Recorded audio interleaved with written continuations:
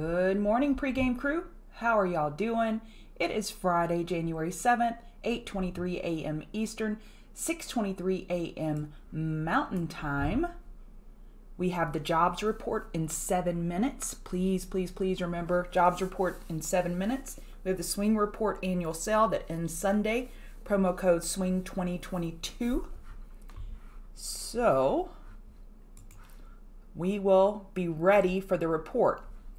So if you plan on trading the report, I would strongly advise for you, of course, to have your brokerage platform open and also have all your levels clearly marked. So if price pauses at those levels, that could be an area to short or go long. Oh, thanks, Chuck. Good morning, Topher, Steven, Jorge, Chris, Diego, Tammy, Aaron, Greg, Night Truck. Good morning. Good morning. Thank you for joining me on this last day of the week. I hope you had a wonderful trading week, trading day. And if you didn't, that's okay. Dust yourself off and just probably the best course of action today is to sit on your hands. It is Friday. And you know how they spell Friday for traders. It's Friday. So you get fried a lot. So Friday is for lottos for me. I like playing lottos on Friday and I don't do it every Friday, especially if I've had a rough week. I definitely don't trade on Friday. If I've had a great week and I want to put a small percentage of those profits at risk, it makes sense to do so. But otherwise, I think sitting on your hands is the best course of action, especially if this sell-off rattled you. And I know it rattled a lot of people. We can always tell by the viewership. So if we have tons of viewers, 20, 30% increase on the pregame show, the market recap video, whatever it may be, it tells us there's fear creeping into the market. Good morning, Bash. Hey, Mark. Karkuki, Argilio. Yeah, that game price action was crazy. I have it on my list today. Hey, Donald. If anyone has a chart request, I'll go over it real quickly before the jobs numbers come out.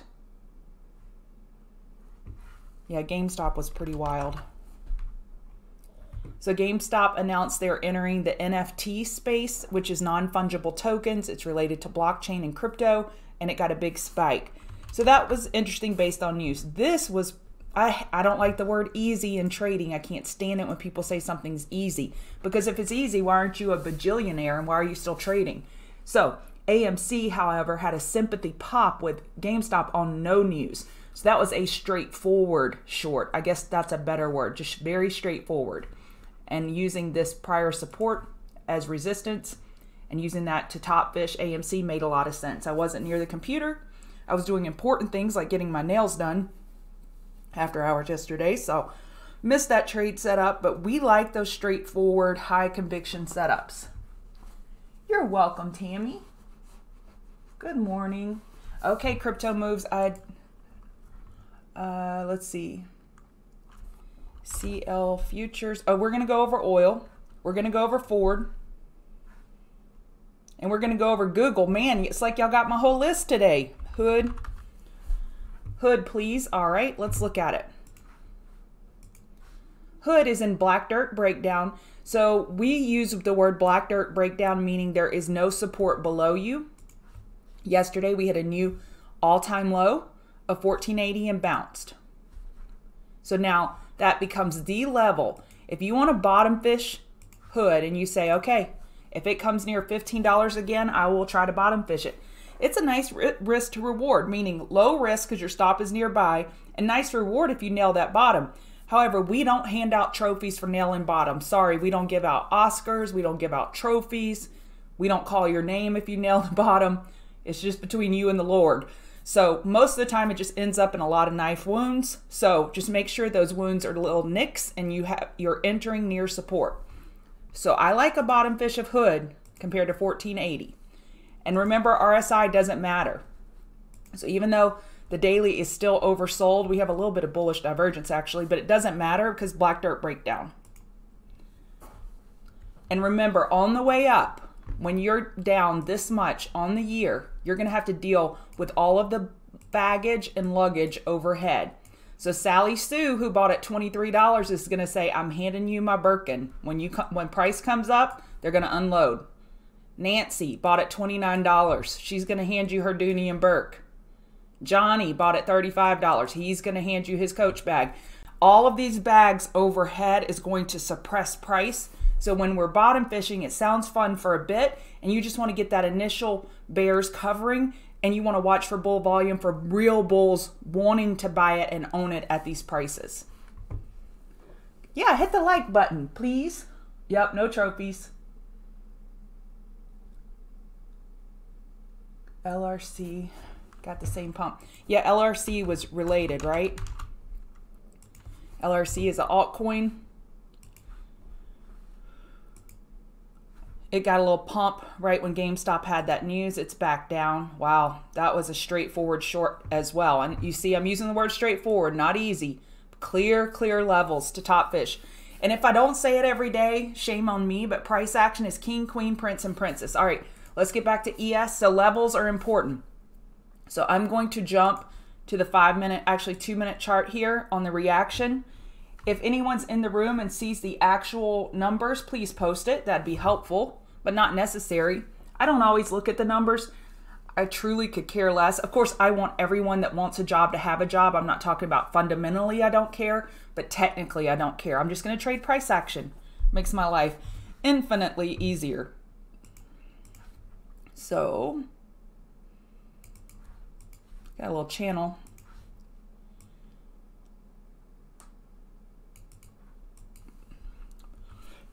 Possible wedge, let's see. This is the move. Okay, there we go. You can buy Bitcoin on Coinbase. All right, this is quite a bullish reaction. But typically the first reaction is not the real reaction. So let's see.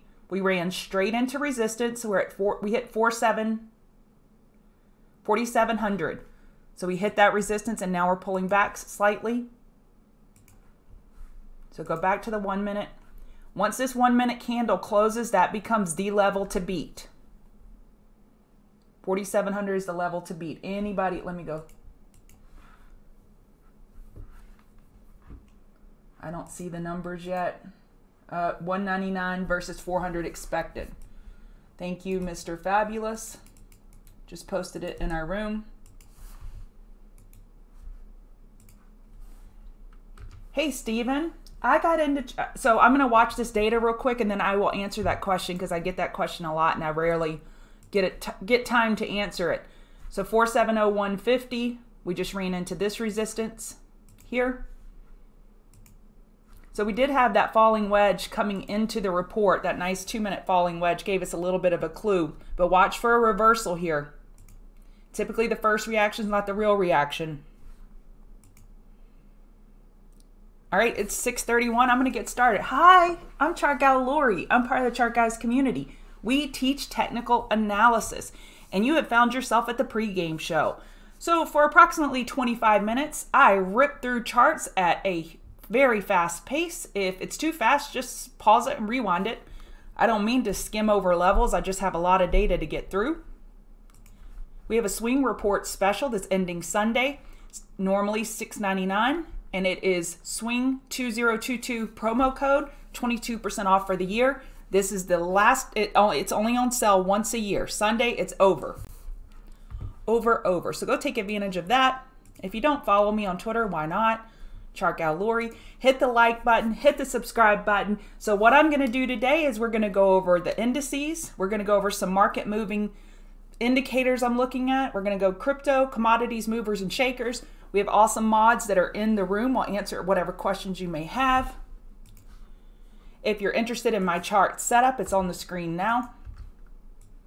I'm going to delete it to make space, more real estate. So there's that reversal we were looking for, jobs number today. And then we have Feds. So some of the Fed members, they are scheduled to speak at certain times. It's not always Powell. I don't remember who's speaking today, but that will happen mid-morning. And sometimes guys like Bullard, they talk and then down we go. So just be careful. Know that this is not the only market moving event today, the jobs number. We have the Fed speaking midday. And it is my contention that the hourly RSI of 50 is key to get over in order to get some more movement in any potential bounce. And the slight problem the bulls have today is they cooled off RSI yesterday. So let's go look at that. Yes, news. We have jobs number.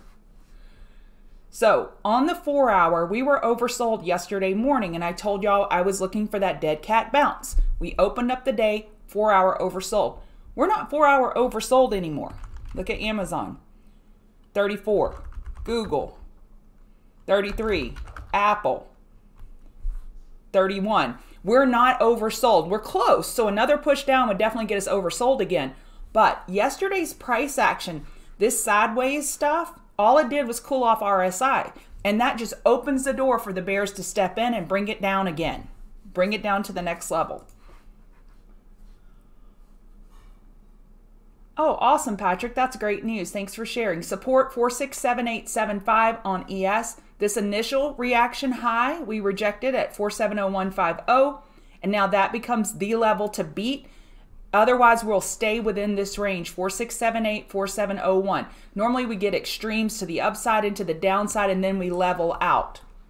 If we don't level out and we start breaking these 4678 support and then 4662, then really be careful. And I'm going to be watching market internals at open. I always disregard the very first opening print on tick, and then it's that second, third, fourth one on the 5 minute. And I'm watching that the 5 minute 8 EMA to make sure it's above the zero line for bullish plays, below the zero line for bearish plays.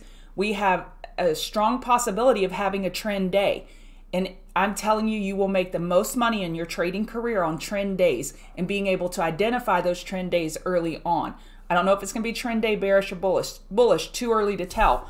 But the odds favor bears. Let me show you what I'm talking about. So on the 4 hour, I want you to look at these EMAs. I talk about SOTIMA, slope of the EMA. Let me type it out. My accent, sometimes I don't enunciate well. Slope of the EMAs, SOTIMA. So we know with slope from high school geometry that this is a very sharp slope here. This is very sharp. This 21 EMA is more like a 45 degree. This is super sharp. Let's say 70, whatever. I don't have my compass or my protractor, whatever, handy. So that means the bears are driving the car 70 miles an hour. If it's like this on the 8 EMA, they're driving it 45 miles an hour. If it's like this, they're driving it 25 miles an hour. And these are terrible analogies, and you're just going to have to deal with it because I love y'all and y'all love me. But that just shows the momentum the bears have. That momentum is hard to stop. Think about a car that's going 70 miles an hour and what it takes to bring it to zero and stop that momentum. It's hard. And that's the bears have it right now. With this 8 EMA, and even if it's the 12 EMA, whatever it is, the way that it's sloped downward, it just shows that downward momentum. And cooling off that RSI to the degree that they did without a more significant bounce. So let's look at it from a fib perspective.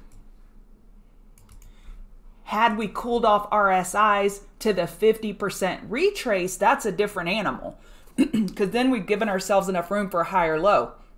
We did not give ourselves enough room for a higher low on any of these charts. RTY, I was looking at the most this morning because RTY is that risk on and risk off. I thought that was cool earlier how it was prior resistance. It's acting as support, but here we go. So RTY is now losing the hourly uptrend. We broke this level. RTY is that risk on, risk off indicator.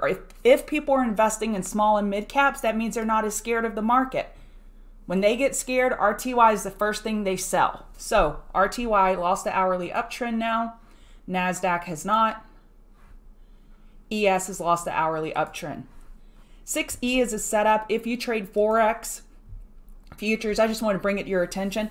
If you trade crypto and you use euro as your denominator or dollar, I think this is important for us to know. I'm definitely not a currency expert. However, I do know how to read a chart. We have monthly inside bars on 6E. So let's look at the 6-month chart. So on the 6 month, we are looking for lower low, lower high, higher low, lower high. Now we have plenty of room for a higher low relative to 106 on the 6-month chart. Got it? So we got this picture in our head. On the euro, we're looking for the 6-month high or low. Now let's look at the dollar. Dollar, opposite day, because it goes opposite to the euro. Higher high, higher low, lower high, higher low.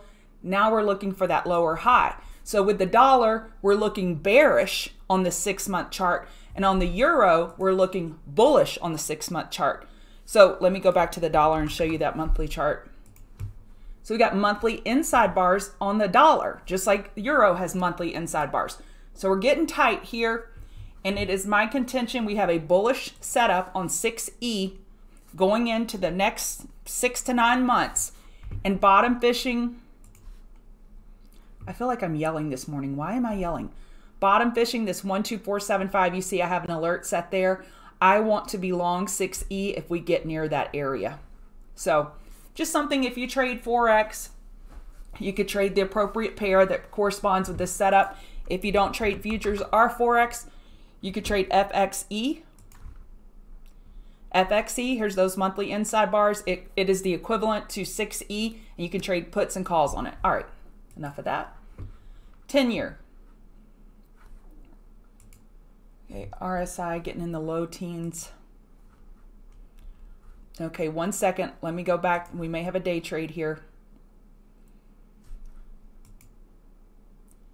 I would like that better if the hourly RSI were stacked as well. We like waterfall flushes to the downside, but we want those waterfall flushes to line up with hourly 15-minute. Do y'all see this? Look at this, that 50 RSI rejected price. I'm telling you, pay attention to that 50 RSI. So we're coming in hot to 15598. That's the January 6th low. And the most important is this December 20th low of 15492. That is the level that we must watch. If we break that, look out below. So 1559850 is the next support that we're coming in hot to. I would like this oversold bounce if the hourly were oversold as well. Getting a little hammer forming here. And on any bounce, we're looking for 2-minute and 5-minute lower highs. So if you miss this flush down, you could be looking around 15700. Wait for a little 2-minute lower high, lower low to top fish. All right. Oh, I was doing US 10-year. Okay, of course, it's flying. It is going for a monthly. It got a monthly bull break, but it's going over, I think it's a quarterly. The US 10-year is looking for a quarterly bull break over 1774. This is the highest price we've seen on the 10-year yield in 2 years. So it is negatively impacting NASDAQ, and NASDAQ has no hope of a bullish day if this doesn't chill the freak out. So sorry about the semi-curse word. It must chill out. All right. RTY on the hourly, your next support below this low of the reaction, 2192, then 2174. 2102 is the December 20th low. And what RTY bulls are all around the world are looking for, all around the world, is this potential for an inverse head and shoulders on RTY. But RTY is definitely the weakest in this risk-off environment. YM, we're breaking the lows of yesterday. Your next support is down at 35759. So 36,000 psychological, then 35759. So remember, Dow's been holding us up this week. So if the Dow's going to roll over and everything's going to roll over, we got problems. So when NASDAQ was going down, what was that? Wednesday? I'm getting my days mixed up. When the market was going down, the Dow was up at all-time highs, XLF up at all-time highs. And it kept us from the worst case scenario of a major flush. It kept us from that. So we need Dow to step up and XLF to step up. If the 10-year yield, let me write this out. If the US 10-year is screaming higher, bearish NQ, we need YM and XLF, because XLF is positively and bullishly influenced by a high 10-year yield, that we need YM and XLF to hold us up. Otherwise, all sectors bearish, and look for a major bearish trend day. And I always have to preface everything with a potential or likely or most probable, so you understand everything is just probabilities. Nobody knows exactly what's going to happen. Okay, the VIX, I was looking at this hourly diamond bearish reversal pattern, but we're breaking bull out of that now. It's probably better on the 2 hour. So we have this lower high, higher low, and now we've got the higher high. Odds favor a lower high. Let's draw this ellipse here, and hopefully the ellipse does its magic like it always does. 2106, we're looking for a lower high compared to 2106. Now, if the Feds come out today, midday, when they're talking and their messages are highly, highly hawkish, and they are saying interest rate hikes, inflation, and transitory, it's not transitory, then the VIX could break 2106. And then your next resistance is up at 2119. Bitcoin is a risky asset class. So Bitcoin was going down last night, and that was a clue, even though the market was holding up, because we saw last week, do y'all remember last week, or was it the week before, when Bitcoin on a Monday was going down and the market was going up? And then Dan later put the pieces together and said, oh, that was our clue. Bitcoin is a risky asset class. They were throwing it away. And then the next day, the market had the down move. So Bitcoin last night was going down while the market was holding itself up, was a clue that we could be moving down today. Nothing scary. I don't see anything super scary happening yet, but it's definitely not constructive for bulls yet. Okay, now this is just a dead cat bounce.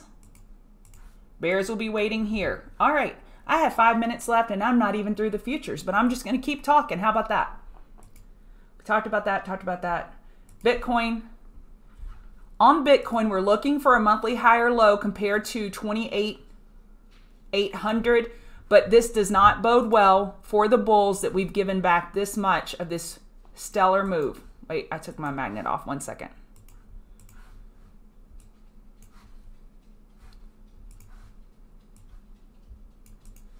We are below the golden pocket of the retrace now. I like to put 0.707 on my charts. Again, I'm just really random today, but I learned in trading when I first started trading that some of the banks will signal each other who they are by using sevens. So like Chase likes to use sevens. So if you see a $700,000 block of Apple, that's probably Chase. So I'm generalizing here, but I have seen 0.707 work in fibs, so I just keep it on my chart. And we're right there at that level, 40578. Looking for a monthly higher low, but man, look at that. We just rejected right at that golden pocket. But the bulls have a lot of work to do. Ethereum weaker. We broke this 3,11250 by 50 cents, and now we're bouncing, definitely weaker. And someone asked earlier, how did I get into trading? So let's stay with the randomness. I sold my business when I was whatever. I sold my business. I was young, and I thought that I could retire. And I go look at my 401k. I look at the proceeds from the sale, and I'm like, my 401k, my IRA is trash. My financial advisor put everything in a REIT for 12% commission. I found out later, and it was locked up, and I could do nothing about it. And I definitely did not have enough money to retire, despite how hard I had worked for those 8 years building that business. And I said, I have an MBA. I can figure this out. And come to find out, the MBA has absolutely nothing to do with stocks. It doesn't really help you unless you're going to start analyzing PE ratios and EBITDA multiples, then maybe, but otherwise it doesn't help you.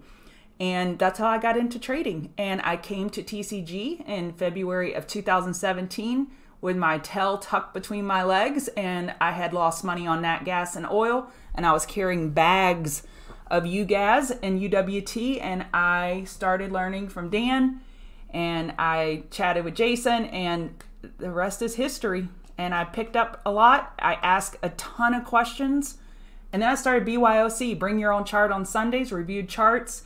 And the more I taught, the more I learned, and I decided that if I'm going to make this my career, I'm going to work harder than anybody else. And my goal is to outwork every single person. I've spent probably at this point tens of thousands of hours looking at charts, and I will forever do this until the day I die. I love, love, love, love, love this career, And I like that you can't learn everything. Every day I learn something new, and I like that. So y'all didn't ask for all that, or one of you did. But there you go. So on gold, this was yesterday's support, and it's pretty cool. It's acting as resistance, so I left it on the chart. We got a pretty big spike there. We're bouncing. What's the dollar doing? Okay, so the dollar's pulling back. That's helping gold. So gold resistance is the high of the reaction 1796. And then above 1796 is 1800. And your support's the low of the reaction 1781. I still don't like oil. Oil is super bullish right here. Super bullish. I'm still looking for this weekly higher low. So I can't be bullish here. So it's either I'm bearish or I sit on my hands. And at this point, I'm sitting on my hands. I'm waiting for at least a 15-minute to change. Okay, NG, we're in a weekly inside bar. Y'all, if y'all love NG, y'all close your ears for the next 30 seconds. I can't stand this. This is trash. It's a trashy setup right now. It's just really tight, and it's very erratic, and I can't trade it. So I can't trade it here. If you can, God bless you, and maybe you need to have your own pregame show if you can teach this, or trade this, I should say. All right, Apple. We nailed that yesterday, didn't we? That 172, that was fun. Got a $3 pop, and then it gave it all back. And now we're looking at 171.31. So on the weeklies, the most important for me, for Apple, 16746 must hold. On the hourly, the bears have the momentum with these EMAs. They totally have the momentum. We got to get over 173.71 as step one for a bullish trade. But I can't believe I'm saying this on a Friday, but I don't see an Apple trade. I can't, with a good conscience, tell you to go long here. And with this weekly uptrend, I can't tell you to go short either. And we're oversold.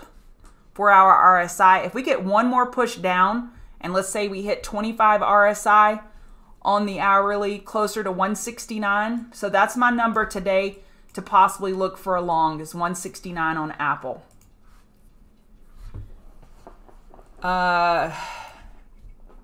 Yes, I was in healthcare. I manage physicians' businesses. So I was in the healthcare management billing. I created a software with a guy. We had a mobile charge capturing system. I was a certified coder. So I specialize actually in nephrology billing, so in management. And I said that I herded cats for a living, and that's probably very accurate. AMC, I'd look to short any bounce. So there's the magic yellow rectangle. I'd look to short 24.44. If we get closer to 26.19, then so be it. I would short it there. AMC is a straightforward short for me today. BBBY got a bajillion downgrades. I can't count that high. 1547, 1550. If it were to bounce in that area, I would look to short it. CCL, I left the magic yellow box yesterday where I had it. It exceeded that box, and then we got a lower high top fish opportunity, and down she went. And it also went down on that RC Royal Caribbean short report by Hindenburg, so it was a sympathy play as well. On a bounce up to 2156, 2160 area, I'd look to short it again. Ford, you're not going to believe what I'm going to say. You're not going to believe it. Because y'all know we killed Ford a few weeks ago. I think Ford's a short. We hit this 2509 double top, and I would take it all the way to 2515. I would short Ford up to 2515. I know y'all can't believe I'm saying it. It's a major bull, and it has been. And I don't even know if I can give you a technical reason, because I don't like the word just extended. But we're just at a clear double top area, 2515 FRC. Triple daily inside bars. This should be a fun one for you straters. I would definitely be watching this one if banks have a strong day. I would watch XLF. If XLF is bullish, I would look to play this to the long side before the break. If XLF is bearish, I'd look to short it. I would definitely be looking bearishly at FRC. So watch XLF to position yourself in FRC. GM, I'm saying it as well. I would look short. Let me go back to the hourly so you can see. Y'all know I don't like the hourly 50 MA. When it's overhead, it is a nuisance to bulls. So I would look to short 2385. what did I just say? $63.85. All the way up to $64, I would look to short GM, shorting that hourly 50 MA, possible rejection with a price action confluence. Game. That's awesome, Patrick. I helped my sister get in Ford, and her account killed it, but I sold it the other day at $24.60. So I'm just sitting on my hands right now, and I'm going to help her get back in. I love Ford, but just it's extended, and we're at a clear double top. And I don't like where the market is. GameStop, I don't know. My gut said to short it, but now I'm second guessing myself. So I'm just going to skip this one, okay? Those are the levels if you need them. And don't forget, yesterday's high could serve as support on a pullback. I would be looking to short this, and especially because it's crypto related. The news and crypto is bearish. So maybe I just answered my own question. I would look bearish only on GameStop. Google. You're welcome. Yep, they're increasing production. They doubled it for the Lightning. Okay, Google, I like short. Yesterday, I liked it long. But the way that it gave back those gains, any bounce toward 2,800, I would look to short. NVIDIA did something nobody else did yesterday. It took me 2 hours to do the whiteboard. And if you're like, what's the whiteboard? Let me show you. So, every morning, most mornings, well, there you go, Lord. Most mornings, Dan does the whiteboard. He's been out, so today I did it, and it took me 2 hours to do this. So those are all the marijuana, support, resistance, commodities, Bitcoin, Ethereum.